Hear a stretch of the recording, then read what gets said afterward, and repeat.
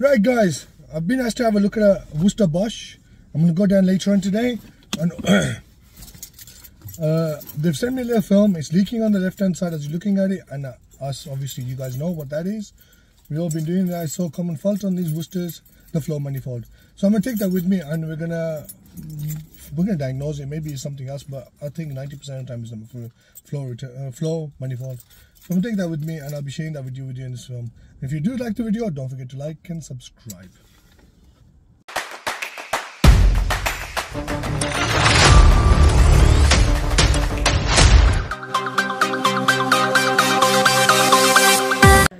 Is it a common fault? Yeah, it's a common fault. Right guys, Worcester-Bosch leaking on the left hand side, and that can only be one thing. And one thing only, which is a flow manifold. So, luckily I bought a flow manifold with me.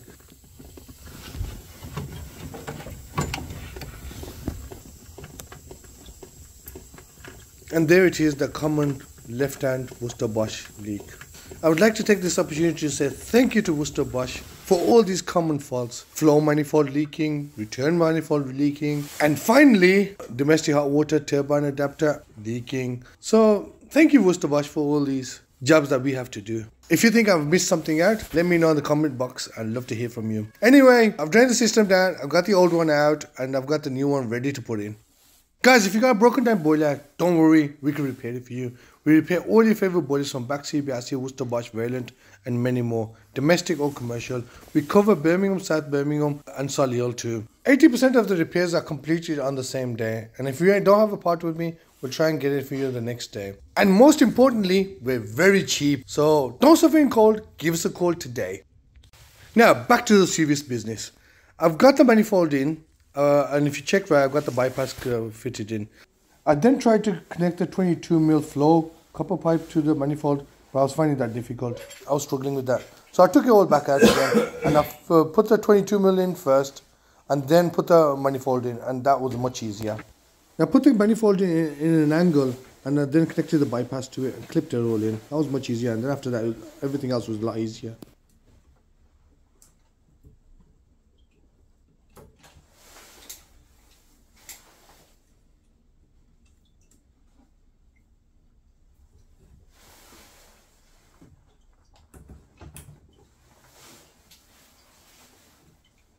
Now just a little tip, when you put the thermistor in, always clip it in, because don't come back to it. And if you do decide to come back to it and you forget, you're going to have a nice cold shower. I know, I've been there.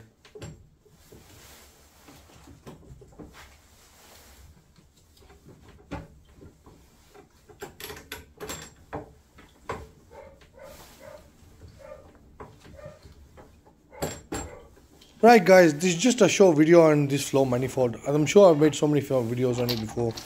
I hope you enjoyed it. And anyway, I've got all the pipes connected now. The most difficult pipes to connect is the bypass and the 22mm flow copper pipe. Once you got them in, the rest of it is easy. Just all screw in, clip in, that's it.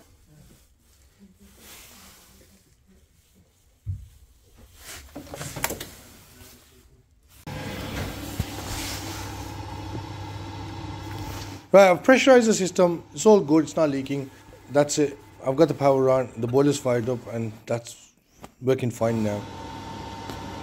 Right guys, just done that return manifold. It was a good interesting job.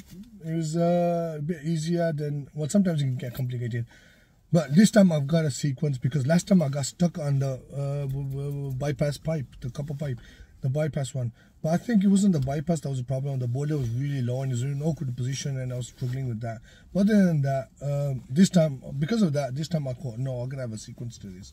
So the sequence is, right, when you got the old manifold out, put the new one, before you put the new one, you know, the copper pipe for the flow, 22mm, put that in first, new rubber obviously, put that in first, clip it in, and then just turn it. Then what you do is get the return manifold, put it in, and at an angle, put the copper pipe in for the bypass. Put that in, clip it in, and then you put it back into the position. And then you could do your plate heat exchanger, then screw it in to the main body of the boiler, and then do the once you screw done the plate heat exchanger, make sure you put the rubbers in, new rubbers, you know, and then you do the domestic hot water copper pipe, then you put that in. I think that's my sequence, and I'm gonna stick with that, hopefully. If you got a better sequence, let me know in the comment box. And I hope you enjoyed the video. If you did, don't forget to like and subscribe. Bye!